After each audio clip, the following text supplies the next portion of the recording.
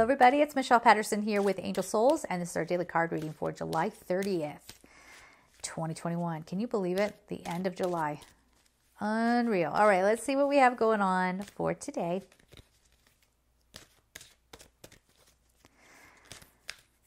Okay, it's a messy day. I feel the card is very, very messy. But remember, you have control over your own energy. Yeah, turquoise. Awaken your empathy. The number is 34. Whenever this comes up, this does talk about, leaning on your spiritual team, because things might feel a little chaotic and all over the place. You might feel like, man, I was just taking all that time to just relax and now I'm back to work. I took all that time to decompress and now back to all the drama. This is saying stay grounded, stay in the flow. Yes, stay in your own truth, awaken your empathy. Again, people are going to be going through their stuff. You go through your stuff and it's fine. But mostly stay open to what your guides and angels are trying to bring forward for you. So again, this feels like heartfelt truth. A heartfelt truth. So what does that mean? That means you might be sitting there having your cereal in the morning and your coffee, and then you're like, whoa. All of a sudden, a flash of compassion for someone that you really don't like.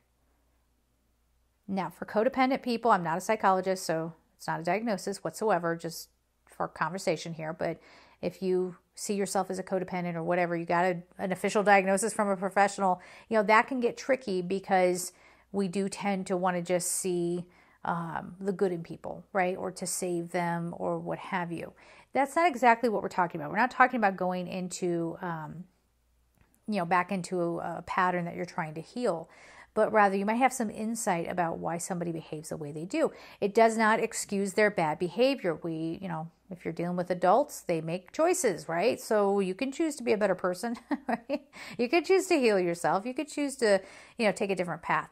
But this is more about you have this understanding, this realization, and then something happens where you can kind of let it go. So I don't know if this is like an argument that maybe you had with somebody or some sort of discord that you have with people, and you suddenly go, well, I guess if I were in that position, I'd be kind of anxious about it too. And then boom, you release all the steam out of it and it doesn't get to you anymore. And maybe you approach that person with a little more kindness. It could go another way too, where it's like, I'm so stressed out about getting that job. And then you kind of have this realization of, and if I don't get it, I'll back to square one. Okay, and that can be frustrating, but is it the end of the world? No. If you don't get the job, it wasn't for you. Okay? We will get put into places where we're having to learn very deep lessons. So always have gratitude for that. Yes? So that's what I'm saying about being connected into your heartfelt truth and being grounded and in alignment as that truth comes forward. This is a gift. It's not something that's working against you. All right? So we're going to leave it there. I'm sending you all so much love and take care.